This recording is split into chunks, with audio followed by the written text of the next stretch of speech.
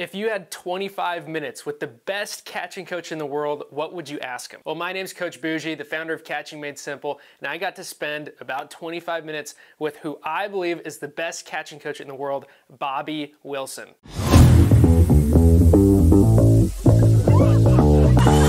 Why is he the best catching coach in the world? Well, he's coached Gold Glovers like Jonah Heim and Jose Trevino, arguably two of the best catchers in the MLB. And when you've helped those guys get to the next level, you know that you got something special going on. So here's the 7 things that I learned from the best catching coach in the world. And make sure to stay tuned for the last one because number 7 is his advice to younger catchers. So the first thing that we talked about is how the game is so much different than when he was playing. Since I've talked with him before, he allowed us to come down onto the field during batting practice. It was really cool. We got to watch everyone take BP.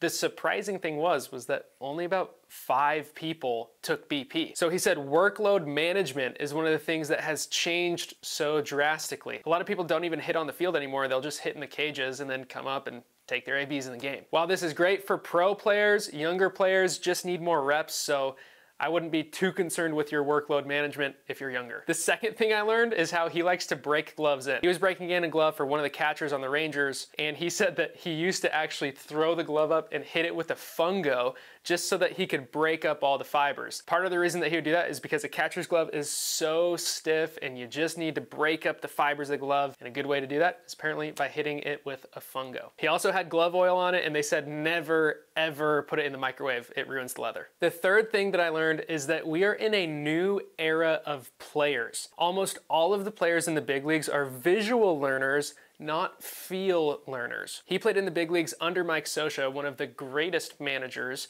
and catchers in the game. And back when he was playing, most of the coaching was done through feel. What that means is when they would go to block, they would give feel cues of feel this knee go down, feel like this is happening, feel this. What do you feel in your body? But he said now as he coaches most of these players, they're on their phones, they're watching videos, and they're visual learners rather than feel learners. So instead of giving feel cues, he gives visual cues on video. He said we're in an era of show me using video, and that oftentimes they're even making in-game adjustments based off of video. So if, for example, a catcher's set up in a certain stance on a slider from a right-handed pitcher and he's missing this pitch, they'll take the video, pull over the catcher in the middle of the game and say, hey, next time you call a slider over here, make sure that our body's positioned like this and not like this, because then it's gonna allow you to not have to swing all the way around to block that ball. You can do it easier, you can do it better, like this. Really, really cool. The fourth thing that I learned is that what he's working on with his catchers is almost all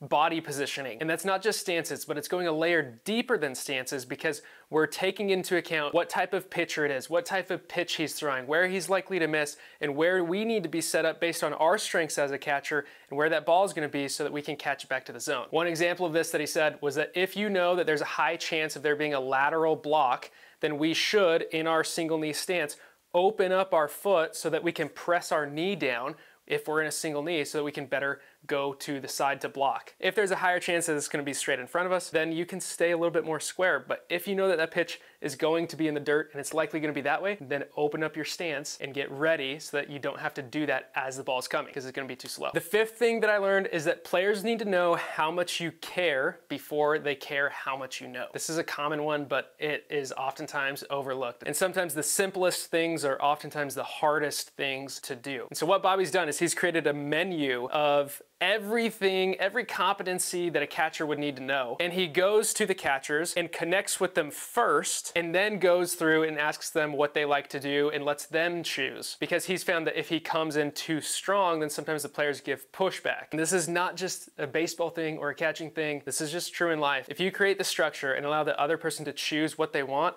it almost always goes better because they have ownership of it. For example, one of the things that he's talked about in that menu is what type of glove load do we have? I call this going down to a triple threat, but here are a few of the options that he talked about. A corkscrew, a thumb, a pinky, and a sharp load where you go fast. So those are some of the different types of glove loads, and then he lets the player choose what they want to do. The cool thing is that they have data on all of this. So if they find that the catcher receives a low pitch worse with their pinky down, going like that, compared to if they corkscrew and keep the pocket square. They have the actual data to compare on that low pitch, do they get more strikes or less strikes with a certain type of glove load. And when I asked how they get that data, he actually goes through and tallies all the pitches himself throughout the entire farm system, which is pretty crazy. The sixth thing that I learned from him is that coaching elite players is different than coaching beginning players. He has some daughters and they're learning to play softball, and as he's learning to coach them, he's realizing that to simplify it in a way that a youth player can get it is very different than how you would teach an elite athlete. Because these elite athletes are so talented, they're so skilled that you just need to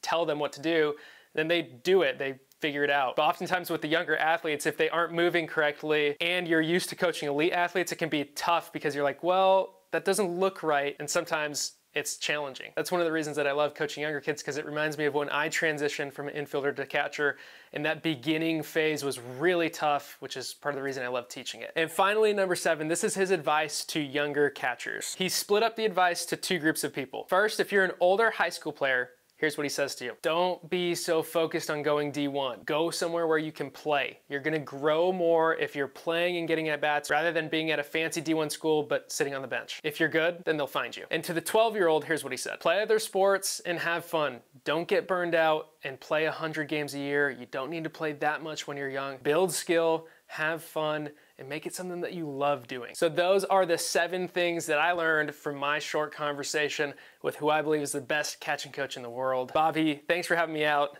Thanks for the hat, and thanks for sharing all the wisdom that you did, so now I can share it with everyone else. If you like catching and you want to get better, you may want to check out the 7-Day Stance Challenge. It's a free 7-day email course that teaches you the foundations of how to get into a good catching stance, plus a few mobility drills that you can do to open up your hips, and it does it all in less than 5 minutes a day. So if you want that, go to catchingmadesimple.com/stance. And if you like this video, then you might like this video right up here where I did an interview with MLB pitcher Derek Holland about what he likes to look for in catchers. So take a look at that too. My name's Coach Bougie. I'll catch you later.